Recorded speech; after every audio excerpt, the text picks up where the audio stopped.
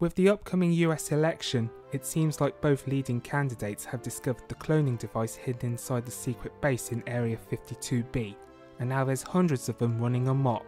So whoever you vote for will spell impending doom and send the world into a political warfare, so you'll need a set of wheels strong enough to survive this apocalypse.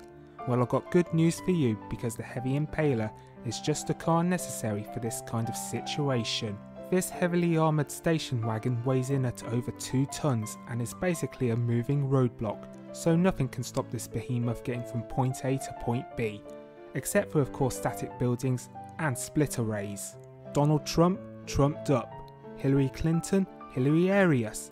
Both at the same time? Masturbate.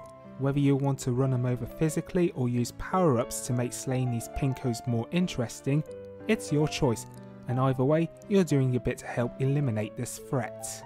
And of course, during these difficult times, we didn't want you to get bored.